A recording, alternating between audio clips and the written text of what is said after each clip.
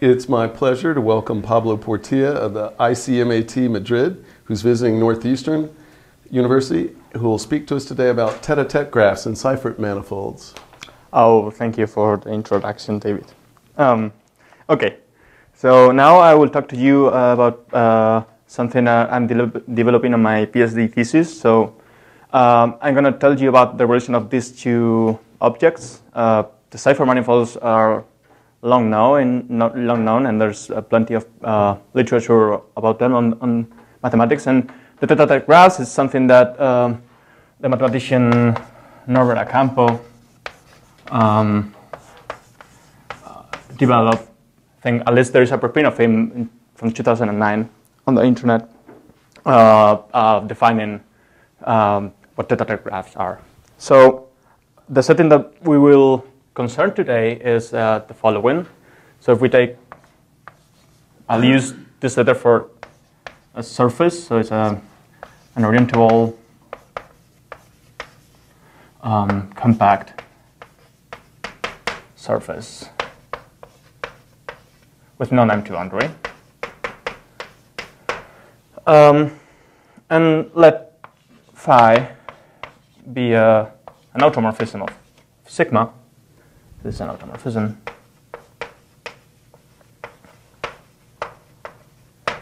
Such that the class of phi in the mapping class group of sigma, so this is, I'm considering the mapping class group where isotopies are allowed to rotate boundaries.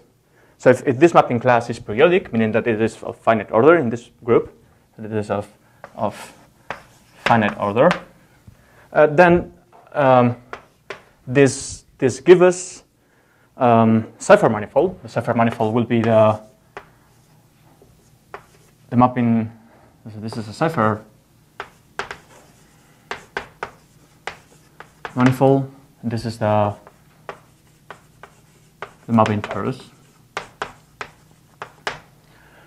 This is an orientable Seifert manifold, and the basis space of the Seifert manifold is orientable as well. So this is a orientable, and with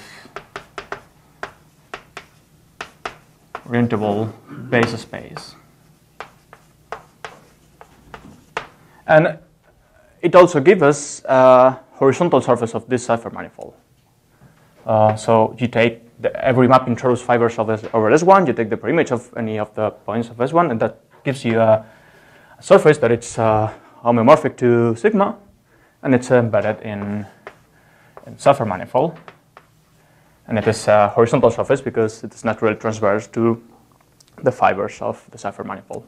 And on the other hand, if you have a Seifert manifold, which is orientable and with the orientable basis space, and you pick a horizontal surface in that Seifert manifold, then that gives you a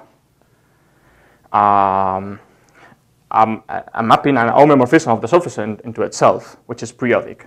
So that homomorphism would be by following, you pick an orientation on the fibers of the Seifert manifold, and you follow the flow of by that orientation, and that will give you an automorphism of the surface, which is periodic. So we're going to try to understand this part of the situation with objects called tête-à-tête graphs. And then we'll see how studying this covered that situation there. Okay, so okay, I'll start here. So I'll use gamma as a topological realization of a graph.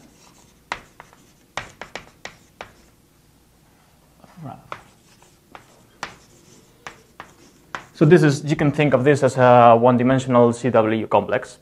I just use the terminology graph because it is used in the literature for these objects. But you can think of this as a one-dimensional CW complex. Actually, this is not necessarily simple, not simple.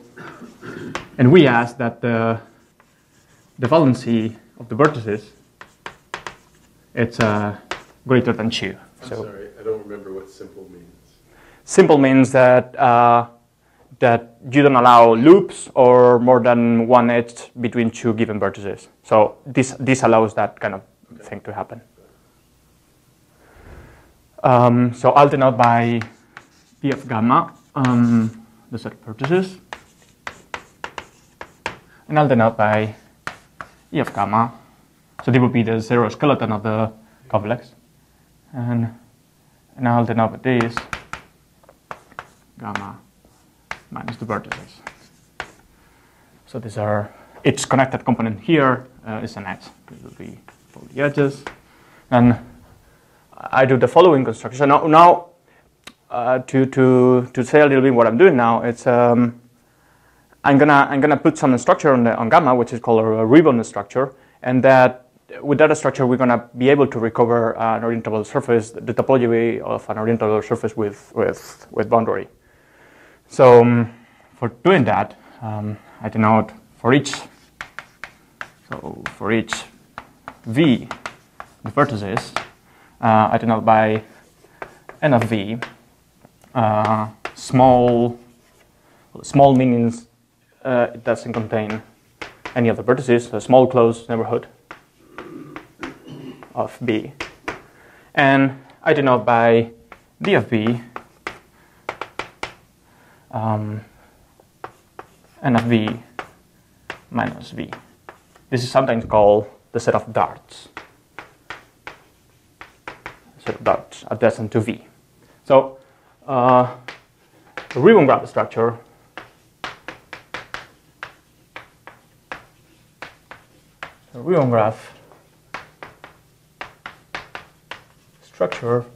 gamma is a map.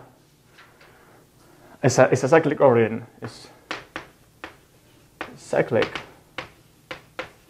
origin of the set of connected components of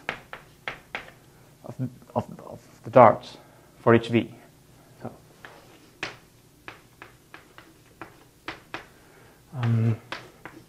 why darts? Because it looks like the feathers on the dart. Yeah, this is terminology used in the literature. Yeah, I don't really know why it's called a dart. I don't think you told me that before. Yeah. So we're going to see how this. I'm going to do it for an example, and hopefully we'll be clear with that. We're going to see how this recovers information for constructing back an orientable surface with boundary. So let's consider the following graph. So this is, you may think of this as an abstract graph. I just give a particular representation. It has two vertices and three edges. And I remind you that you have colored chalk. Yeah, but no, I will not use it yet. So n of V0 is this, and of V1 is this, and then d of V0 is just going to represent it to this, to meaning that this edge corresponds to this one. The same here, d of V1. So I can give a cyclic ordering of this set by assigning a number from 1 to 3 to each of these connected components. So for example, I'm going to do this cyclic ordering here, and here I'm going to assign this other cyclic ordering, 1, 2, and 3. And then from that information, I will build here a orientable surface with boundary.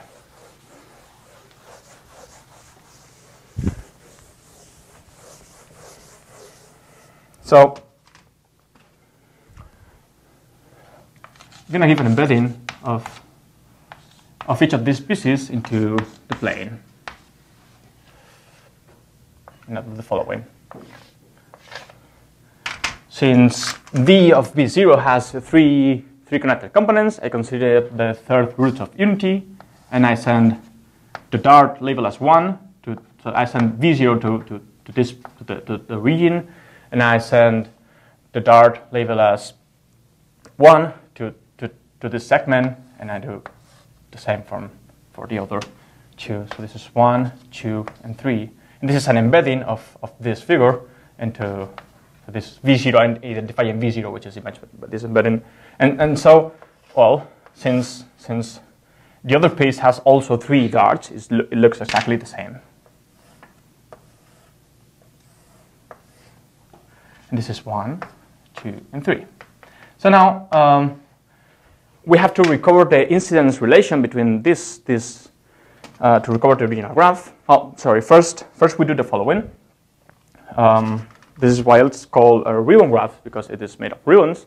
So I consider a tubular neighborhood of this figure by considering the union of tubular neighborhoods of each of the segments. So I get star-shaped pieces like this.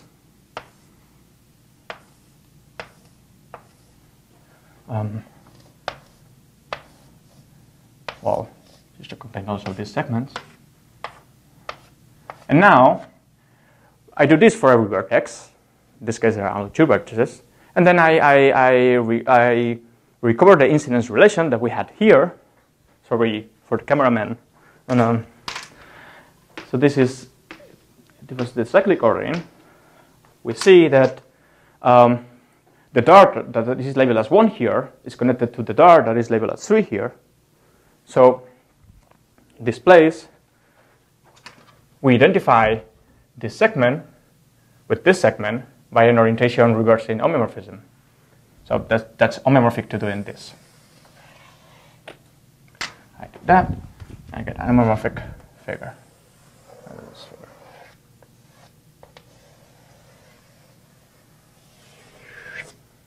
And I do the same with the other edges. And I get this.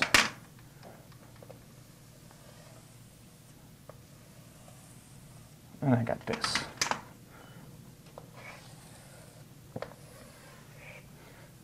So clearly, this is an orientable surface with boundary. It's orientable by construction because the gluins preserve orientation at all times, because they are orientation reversing on the boundaries. And so if we want to find out which surface it is, we just observe that the graph is a strong deformation retard of the surface, so it has the same Euler characteristic, and it has 2 vertices and 3 edges, so the Euler characteristic is this, and then we want to find which surface it is. We just look at how many boundary components it has, and if you follow this line, you will find out that it has only 1 boundary component. So G is 1. Okay, I'm drawing this picture because we will use this on the rest of the talk. So I'm going to draw this picture here. So this is another representation of the same surface. And we can think of the graph as this.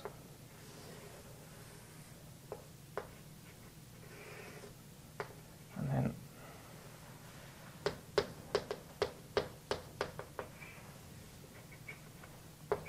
okay. So every surface orientable surface with boundary emit one such graph, such that the thickening, I call this the thickening of the graph, it's the original surface that you wanted. So, okay. Now, I'm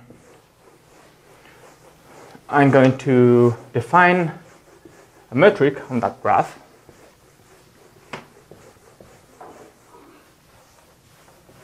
So to me, a metric on the graph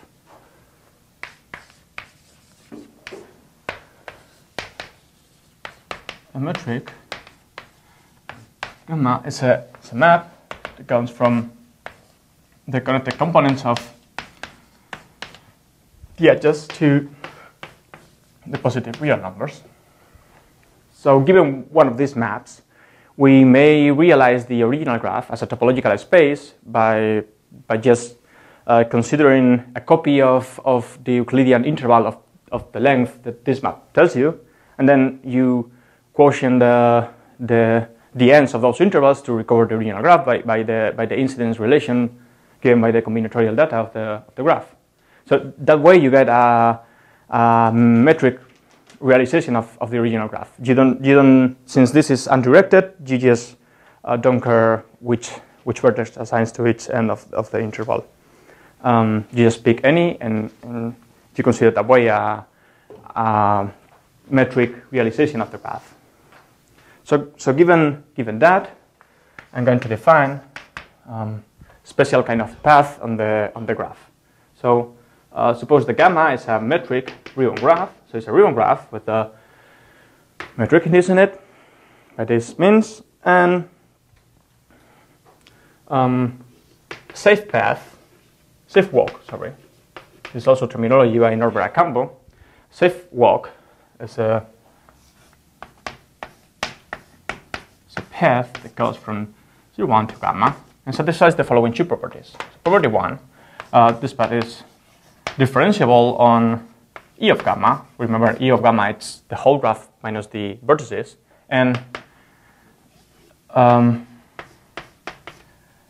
those points, it has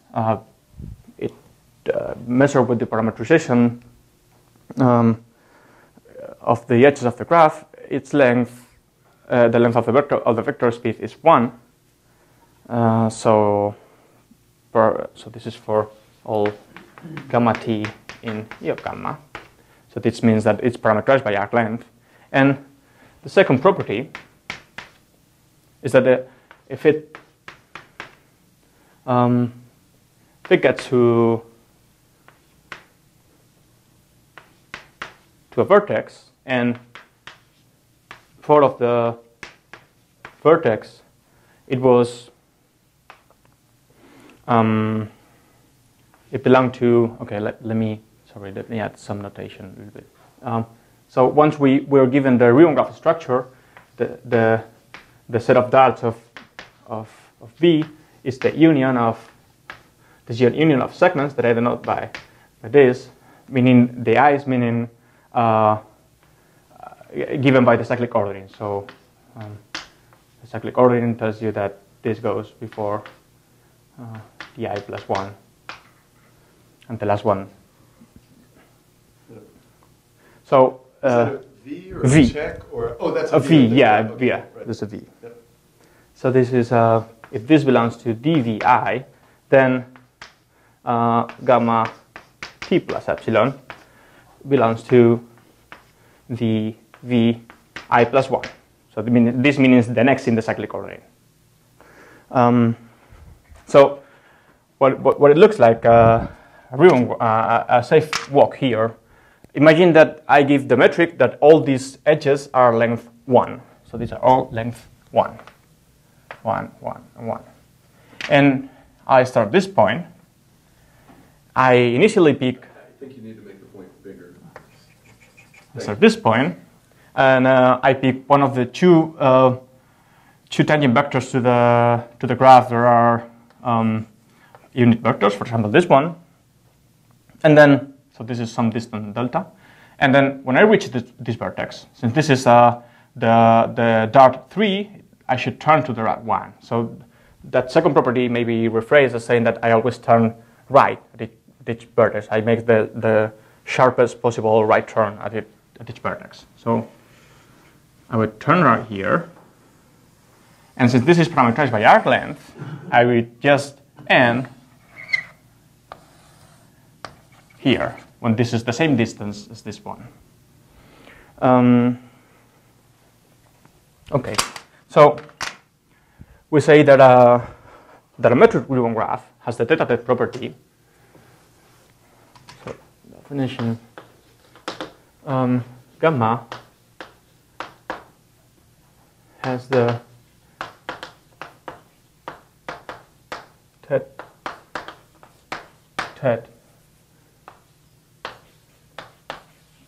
property if well, we observe that given a point in the interior of an edge, there exist two safe walks starting at that point, because safe walk is completely determined by its initial point and the unitary vector that you pick. So if we denote those two safe walks by gamma sub p and omega sub p, I say that this is the Tête-à-tête property. So if the two safe walks are starting at a given point and at the same point. So this looks like a pretty strong condition. We'll see how strong it is. So for example, this graph satisfies the Tête-à-tête property. If I consider the other safe walk that starts at this point, And here again, I turn right. And since I started delta from this vertex, I still have delta to go when I pass that vertex because this was 1. So it satisfies the data property for that point, but since this was not a particularly special point, you can believe that this satisfies the data property, and it does. Yeah? So it certainly depends on the metric. Yes. Yes. Even though being a tête-à-tête graph is a combinatorial thing. Yeah, I will answer. I will happily answer that question. Okay. Yes. Okay. So if you remember that question at the end of the talk, I will happily answer that. Pablo, Yes. why haven't you said anything about faces? About what faces? Yeah. So if you're familiar with the notion of the Sonderfang, by Rothendick, the Sonderfang. I don't know if you know that. I don't even know what you're saying. The Sonderfang. It's French. Sorry. My French is limited. Oh yes. Yeah, I mean, I think what Rocky is asking, Is that maybe. Sent to the child? Yeah, it's child's drawing. Oh, Yeah. child's drawing. Yeah. Oh. So those are graphs that are embedded in a Riemann surface, and you ask that each of its boundary components bounds a disk, and those are called faces. So I don't use that because to answer Rocky, this originally comes from the singularity point of view setting. So this is meant to model Milnor fibers. Not in this particular thing that I'm telling you about today, but originally it's meant to model Milnor fibers, and Milnor fibers has naturally, the Milnor fiber with boundary has a boundary, and so this is why I don't consider in capping off the boundary components of the surface. Thank you. So, but yeah, it is also. I'm happy you answered that question because it has some relation with that as well. So now, what are we doing? We already have a topological surface that satisfies certain condition, and we're going to see how this tête-à-tête property help us build a periodic mapping class on the surface. So we do the following observation. If you cut sigma along gamma, so when I say cut along gamma, it's the same operation that you use when you prove the classification of topological surfaces. You really mean cut? If we had that made out of paper, yes. You mean cut? Yes, exactly. So, for example, if you cut this surface, and cut it along gamma, it gives you a cylinder. And in general, because by the construction, the graph is a strong deformation retard of the surface, it gives you as many cylinders as boundary components had the original surface. So this is a disjunct union of cylinders that will denote this. So this runs along some set of indices. So what I'm going to do is I'm going to define a mapping class in this set of cylinders such that if I denote by G the gluing map back to sigma, it's compatible with the gluing, meaning that if 2 points here glue to the same point, their image by the diffeomorphism also maps to the same point. So for defining this map, I'm going to define a map in each cylinder the following way. Sorry, I lost it. What's the indexing set, capital I? Yeah, this is some index set, finite index set, and it's the same as the amount of boundary components that the original surface has. Right. So okay. Yes. Yeah, I was.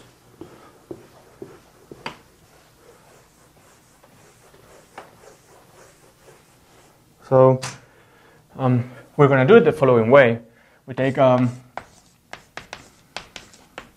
the universal covet of each cylinder. Do this construction. This is pi, and this. Let me know by G tilde the restriction of G to this cylinder. And use the same colors as I used there.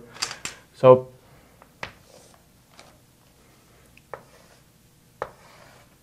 sorry. So this is the universal color there. Meaning these lines are meant to mean that each goes. They are the pre-image of one line in the cylinder here.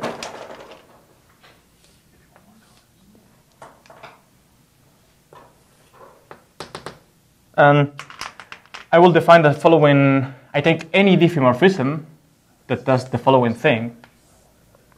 So this has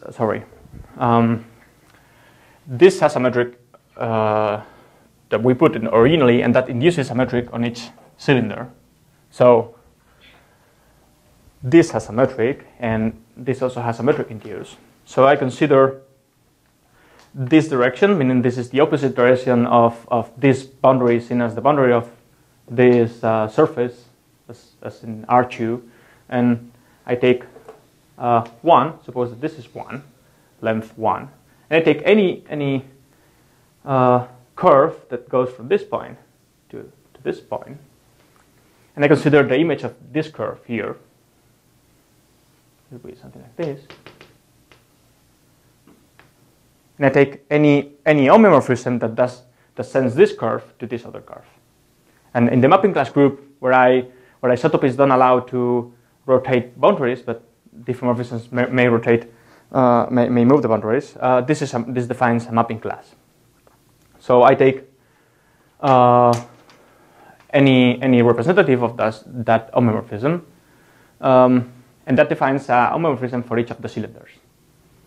So now I want to show you how this homomorphism defines is actually compatible with the gluing, and that's going to be because of the Tête-à-tête property. So let's do the following observation. Near each point, this is the situation. So you have this is one edge of the graph. These are the boundaries that react to that edge. And after the gluing, after cutting, we have this. So we had a point here, P. It has always two preimages, P0 and P1. And here we saw that it had two shape walks when it starts in its direction. So the shape walk that starts in this direction can be lifted to this boundary component. So actually,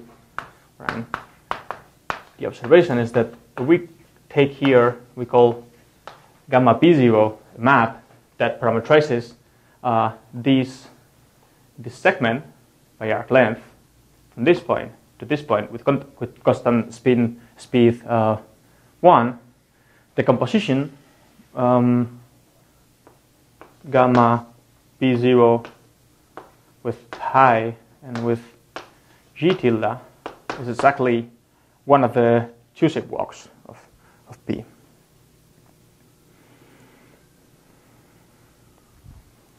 And the same happens with this shape walk on the other cylinder to where it lifts. So why does it lift here?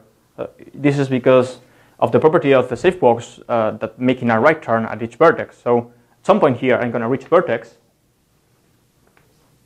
And when I reach that vertex, it's going to have many edges there, but I know that I make it the rightest turn possible, so I never live in this same boundary component.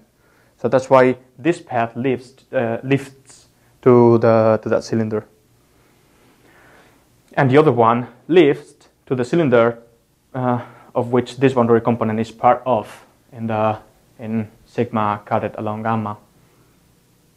So since these two shape walks end at the same point, it means that this is I can actually, this is compatible with the gluing.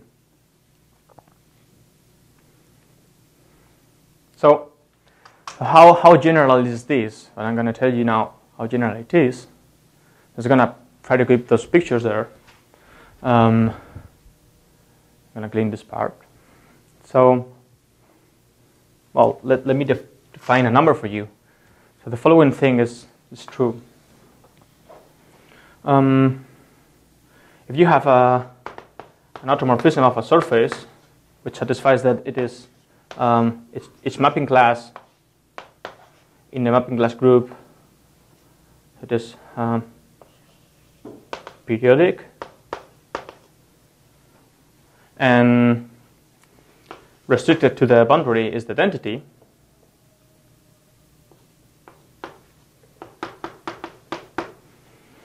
And it leaves this maybe it leaves some retract of the surface invariant. Then you can assign to it some numbers, which I denote by rho of. So okay, sorry. Let me make a remark before that. So this, the way I define it, this defines mapping class here. This defines mapping class in the relative mapping class group. That is the mapping class group where homeomorphisms are the identity on the boundary, and an isotopy is fixed the action on the boundary. And of course, there is a map here that forgets about that. So we have two mapping classes. I will denote the mapping class here by gamma star, and the mapping class here by phi gamma. And if a mapping class here satisfies that it is periodic here, and it leaves some actually we can drop this condition, but for the sake of the definition, we suppose that it leaves some graph invariant. Then it has associated some numbers, which are the following numbers, where this is just one boundary component, and they are defined as follows. They are rational numbers, and they are defined as you take. So I will to define it properly. We will have to take a lot of orientation conventions. So I will do it in an example here. So suppose that the automorphism in this cylinder does the following thing. So we count the intersection number of this retraction interval with its image by the homeomorphism, and if it's in the direction depicted on the picture, so in this direction, meaning that this is the opposite direction of this as seen as boundary of this cylinder, then it's positive. So this would be 1 plus, and I have here the rotation number of associated to any map of S1 to S1. So in this case, if this also ends in the middle of this point, this would be 1/6. Okay. So now, if it were in the other direction, it would be negative. So given by our choices of definition of a Tête-à-tête graph, we have that a Tête-à-tête graph produces positive rotation numbers. I'm sorry, is there a claim that map is surjective somewhere? Which map? That map. The only map up there, that arrow, right? This map. Mapping class group. Surjective, yes. Yeah. Okay. But it's not injected, right? No.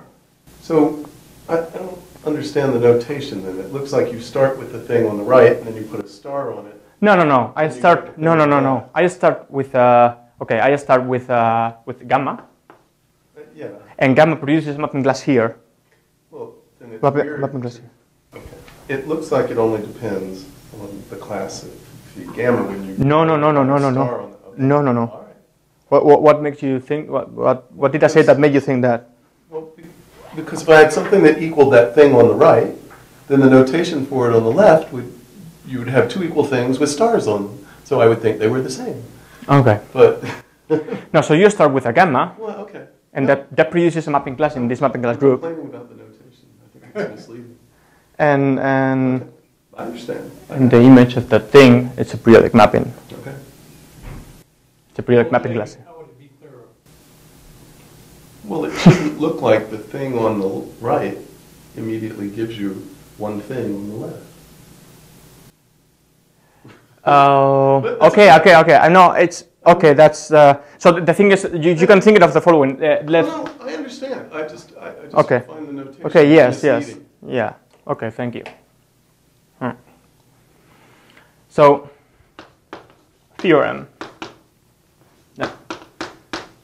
Phi up here, so that it is the identity on the boundary. Then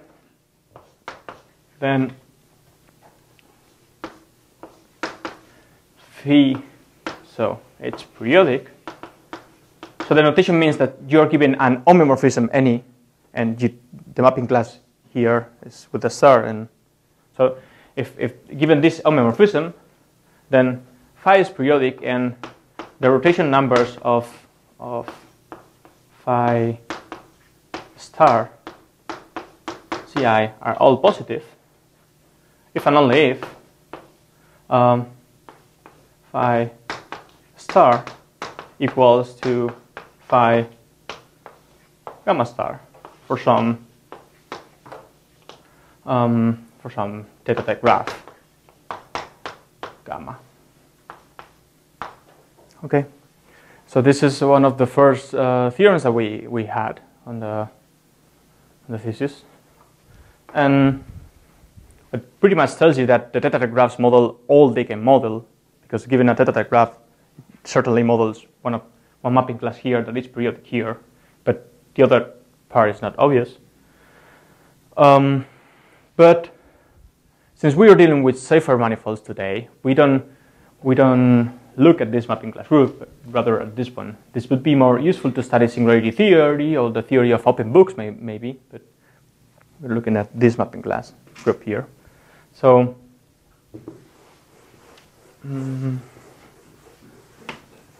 it's a corollary. We just have that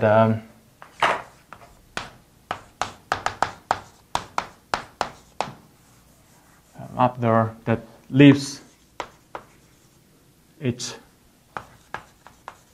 boundary component invariant, not fixed. Then phi, it's periodic if and only if phi equals phi gamma for some tête-à-tête graph gamma. But we still have a problem, because originally we want to, our goal is to model every horizontal surface, every Seifert manifold and horizontal surface embedded in a Seifert manifold by given surface and automorphism of the surface. And there are automorphisms periodic automorphisms that certainly exchange boundary components. So we have to extend our notion of tête-à-tête graphs. So now I'm going to define to you what is a relative tête-à-tête graph. So we do the following.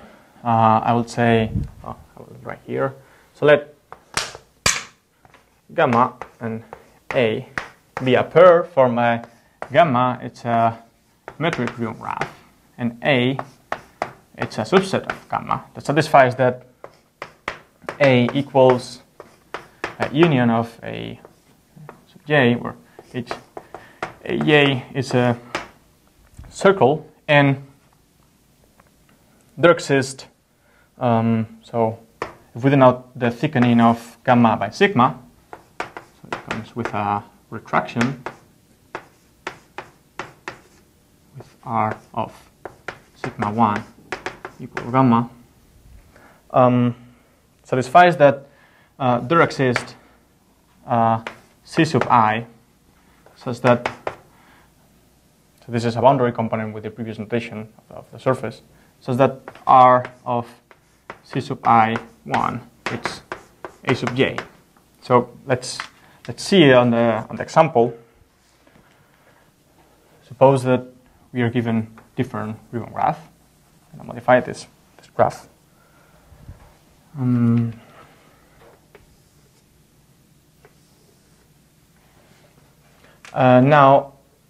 Now we would have also these boundary components.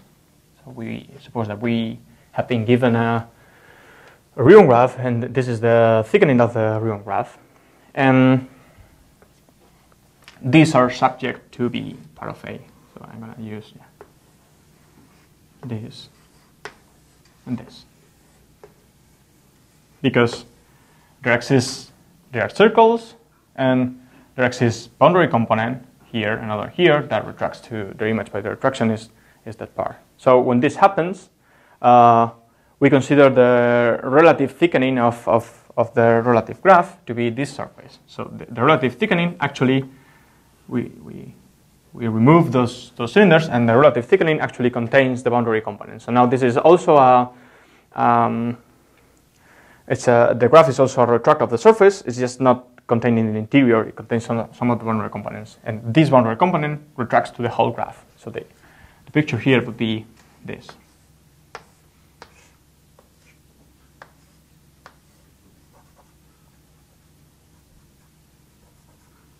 And if I modify the original metric, and I say that now each of these is 1 minus 2 epsilon length, and each of these size is 2 epsilon, then certainly any point here will satisfy the Tête-à-tête property, because it has to go along the same amount of length. And we ask the following thing. I'm going to write it down.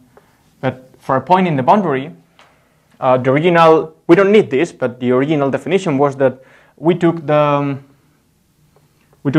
following safe walk. We took the safe walk that it's the opposite. It starts in the opposite direction as the orientation indicated by the orientation of this boundary as the boundary of the surface. So it would be this direction, so that when it reaches the next vertex, it goes out of that boundary component, and we call that boundary component that boundary safe walk. That safe walk, we call it boundary safe walk, and we denote it by B sub P, and we ask that its endpoint it's also in A, maybe another component. So in an analogous way, this defines a mapping class on this other surface with boundary, and this mapping class actually exchanges those two boundary components. So if you look at the hexagon here, the periodic mapping class is given by rotating the hexagon 1/6, and it was as it was before, but in this time it exchanged these two boundary components. So it is also true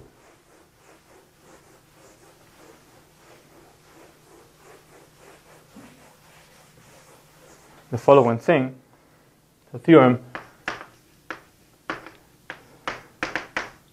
if you assert by a map here that leaves at least one boundary component invariant, then phi it's periodic if and only if phi equals the mapping class given by some relative Tête-à-tête map to that Tête-à-tête graph. So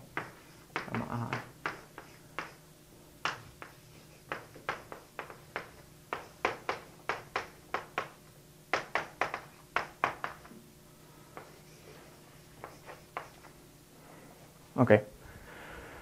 So but there still happens, we still haven't covered all the cases because there exists automorphisms on surface that exchange every boundary component of the surface. So an attempt of modeling that situation would be to try to look for invariant circles of the automorphism, for example. We could look for invariant circles and try to cut along the invariant circle, and then we would get a new surface that has two boundary components invariant and model that by one of these relative tête-à-tête graphs or original pure tête-à-tête graphs. But it happens that the following thing is true. There was a theorem by Geiges in 2000.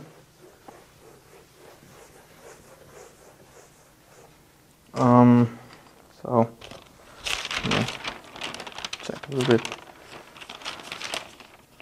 So Geiges and Kagi has a 2000. Say that there are 43 values of G less than 10,000, such that every orientation preserving periodic automorphism has an invariant circle. So for the rest, it doesn't happen. So only for 43 values G, every orientation preserving automorphism of f of G. F of G is the closed surface of genus G. Has an invariant circle.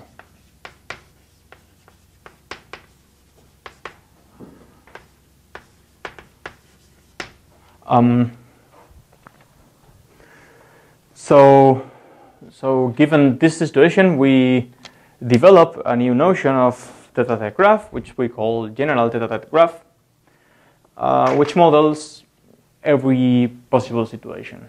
I'm going to show you what it is. So it consists of the following information. I'm sorry, this may have been asked when I was exactly 43? There are exactly 43 values for G less than 10,000, such that the closed surface of genus G satisfies that every periodic. Well, I just asked because technically that just means there are at least 43. Okay. No, there are exactly 43 values. That's weird. Yeah. Yeah, that paper is kind of nice. They develop some techniques and then they put a computer to work to. Hence your claim that this really is combinatorial. Yeah. So let gamma be a metric Rubin graph. Now we allow vertices of valency 1, but those are be special. So let's call those the boundary of gamma as a topological space, because that's what they are. And let sigma be a permutation of Sn, where n is the number of points here.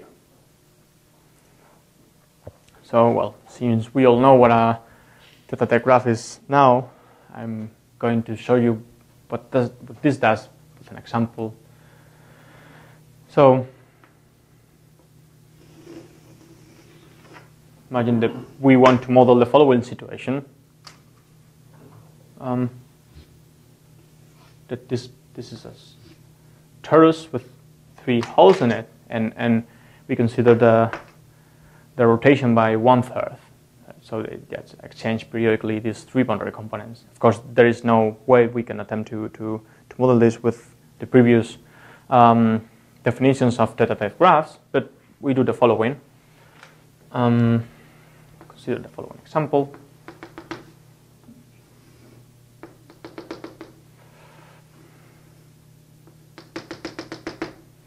So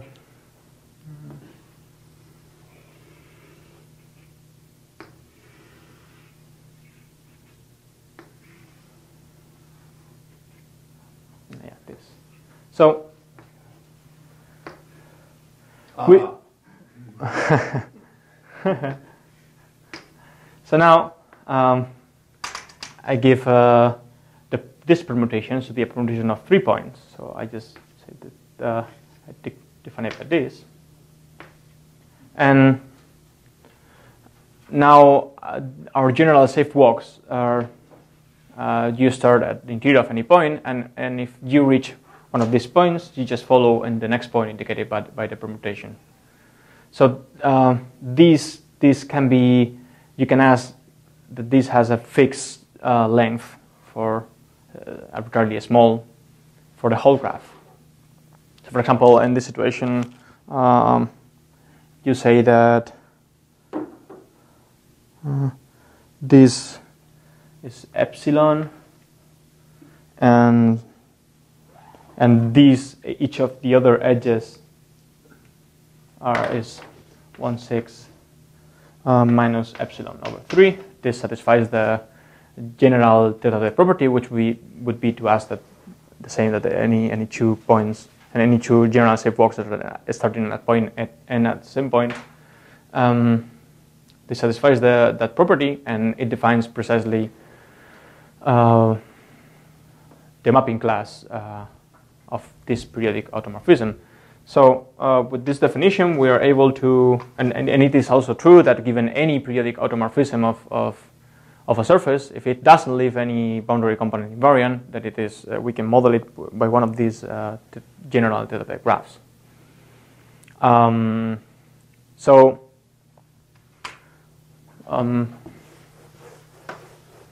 Yeah.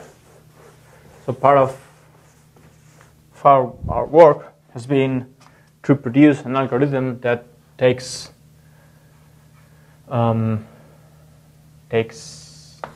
translates from Seifert manifold as horizontal surface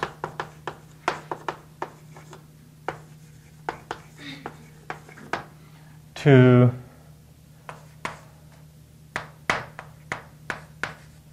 a Tête-à-tête graph, and the other way around. Well, this is what I wanted to tell you today. This is a part of a larger work, not only restrict to Seifert manifolds, but this was the talk for today. So. Well, thank you. Are there questions or comments? I have a question, the one you told me I should ask later. But oh, right. Wait. Maybe somebody else has a question. Okay. My questions are supposed to come last. Are there other questions? All right. Yeah. You know, this is combinatorial. You said computer checked these things. So it must be really combinatorial. And yet, you pick a metric. Yeah. You take smooth paths or piecewise smooth paths. Yeah. It doesn't seem combinatorial. It doesn't seem combinatorial, right? Okay. So let me. Okay.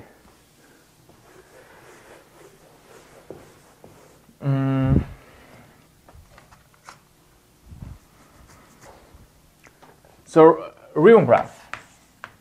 First of all, ribbon graph can be encoded in 2 permutations. So you can give, for example, if I gave you this, let me.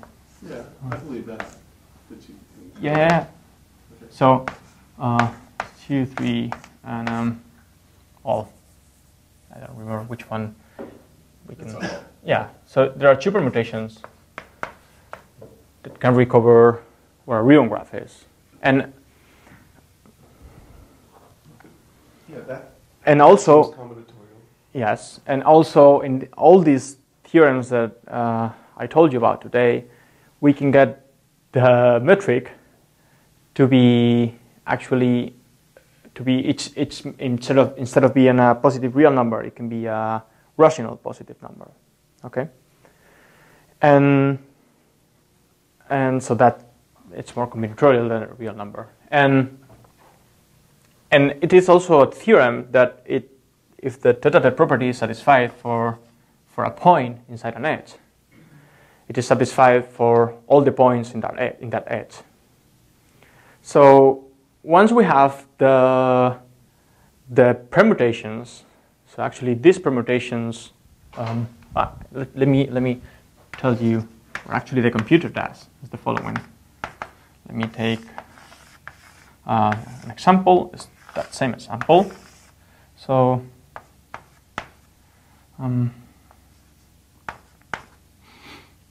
these are the permutations. So sigma 0 would be 1, 2, 3, 4, 5, 6, and sigma 1 would be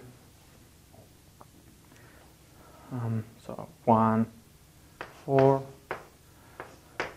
2, 5, and 3, 6. And suppose that the metric that I give to this is, so I'm going to say that each of, so this is a particular projection in the plane of that original graph, and so this here, it's more comfortable to use two-dimensional, two vertices of valency 2, but we can also delete them. And suppose that I take my metric would be vector of 1/2, so 1/2, 6 times. So I understand how you give this data to so yes, so now if I get to, so for each of these 2 cycles represents one vertex of valency 2, which happens to be in the middle of an edge. You can always get that is in the middle of an edge. Okay. So now you start at this point, and you are going to try to check the Tête-à-tête property for that point. So you have 2 directions. So you go in the direction indicated by the dot 5, for example. So you go in the direction indicated by the dot 5, and you subtract from 1/2. Then you go here, and what you do, you apply this permutation to 5. You apply, you input here 5, and it gives you 6. It tells you that that is wrong. How I did this? It was that's all right. Yeah, it was the other permutation. So actually, it's composing permutations and subtracting from 1 a positive rational number. And the computer may find out that at some point the length is negative, in which case there is no way of satisfying the Tête-à-tête property. But if it's 0, then it holds the point, the endpoint, and it does the other way with the other thing. The reason you don't define things this way in the first place is because that seems more intuitive and everybody can picture it. Yes, exactly. At least me. But these are theorems that tells you that those definitions are equivalent to this more combinatorial. Actually, now I have a program in Sage, but maybe it's at some point isn't actually in Sage, where you input this, and it tells you if it's a Tête-à-tête graph or not, and if it is, it gives you the Seifert invariance of the Seifert manifold plus an element of the cohomology of the basis space of the Seifert manifold, which classifies the horizontal surfaces of the Seifert manifold. Cool. And also the other way around, which is a little bit harder to do. I mean, writing the details of this is a bit awful, but well, yeah. Thank you. Are there other questions or comments? All right. Well, then let's thank Pablo again.